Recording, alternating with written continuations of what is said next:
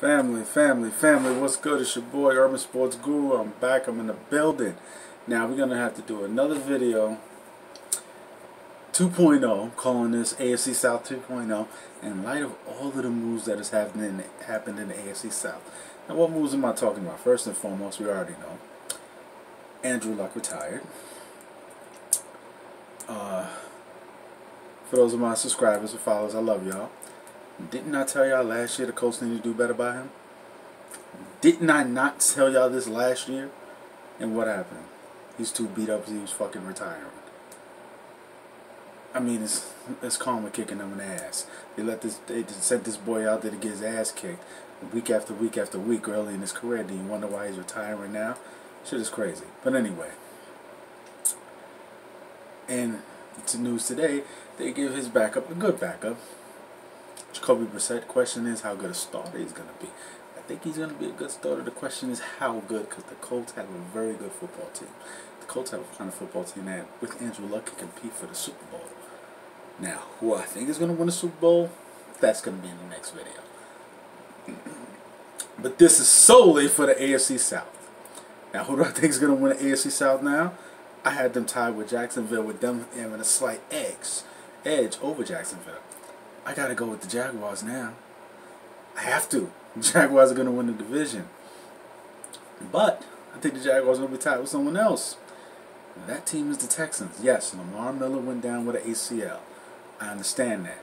But they did what I hoped they did, something I did a video on months ago. They let go of Jadeveon Clowney. God bless you. God bless you, did the right thing. Let go of Jadeveon Clowney. No, and it's not nothing personal against Jadeveon Clowney.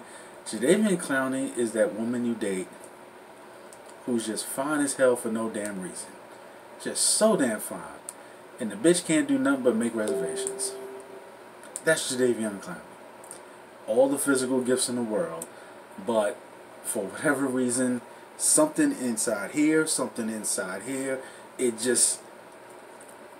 He can't ever do anything past his physical gifts. What am I talking about? The fact that in the last 4 years he's had 9 sacks, 9.5 sacks, 6 sacks, and 4.5 sacks. And this is a guy who's playing opposite J.J. Watt. Okay, I'll give you a pass on the 4.5 sacks. That's you coming back after ACL. But 6 sacks, 9.5, 9 sacks, good numbers, especially the last 2 years, good numbers.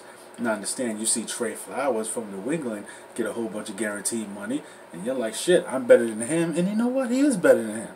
He is better than Trey Flowers. We got all that money from Detroit. But guess what? Is he better than D Ford? No. D Ford, 2 of the last 3 years, had double-digit sacks. Jadeveon Clowney hasn't done that once. Is he better than Frank Clark? Last 3 years, Frank Clark, 10 sacks, 9 sacks, 14 sacks last year. Is he better than Frank Clark? Hell no. Hell no, he ain't better than Frank Clark. Hell fucking no, he ain't better than Frank Clark. Is he more physically gifted than Frank Clark? Absolutely. And they keep giving him this title as edge rusher. He's not an edge rusher. He doesn't rush off the edge. Why? Because his hand game is suspect. He has all the physical tools to run around the edge, but his hand game is suspect. Suspect. He rushes in a straight line.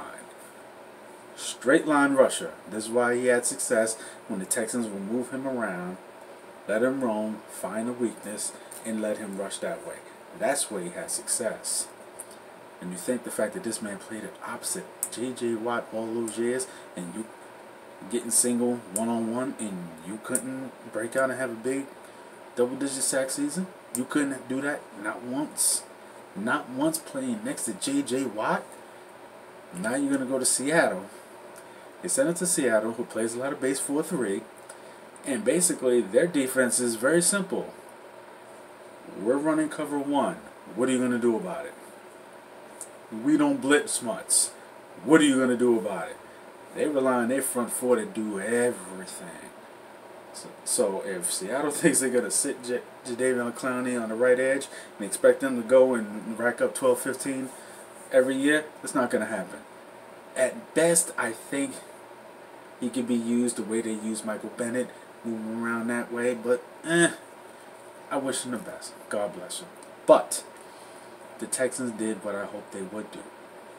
They started making investments in the offensive line, in the offense. Protect that young crown jewel you have at quarterback named Deshaun Watson.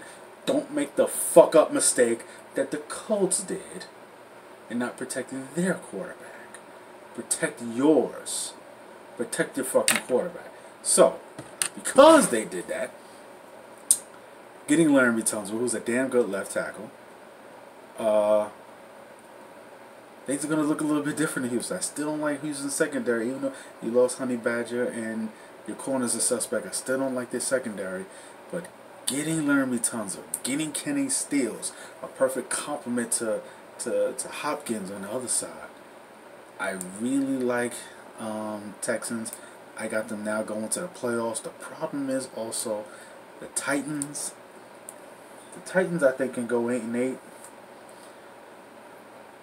I'm not a fan of Mariota, but yeah, I know how much I love that offensive line. Before I had the Titans going 6-10, I'm gonna give the Titans now 8-8, and I'm gonna say the Colts are gonna go 6-10. And it's nothing against Jacoby Brissett. You can't lose a generational type quarterback in Andrew Luck, where this guy can take you to the playoffs and not lose something. You can. So right there, I got the Colts. I got the Jaguars, Texans, each tied 10-6. Jaguars with a tiebreaker. I got the Titans at 8-8, and I got the Colts 6-10, bringing up the rear. That's my feelings. That's what I think. It's your boy Urban Sports Guru. Let me hear your thoughts, your opinions. Make sure you hit the like, hit the subscribe. It's your boy Urban Sports Guru. I'm out. Salute.